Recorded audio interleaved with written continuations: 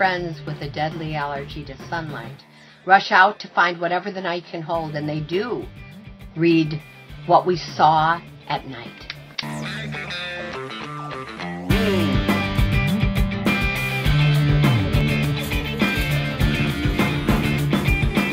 Escape theory is a psychological term used to explain why people engage in self-destructive behavior.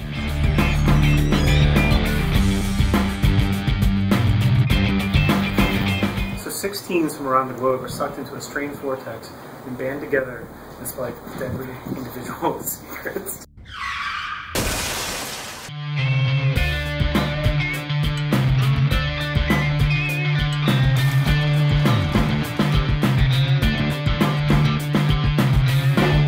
I'm Joy Preble, author of The Sweet Dead Life, story of 14-year-old Jenna Samuels who finds out she's being poisoned, but only after her 16-year-old stoner brother Casey bites the dust in a car accident and comes back as her guardian angel.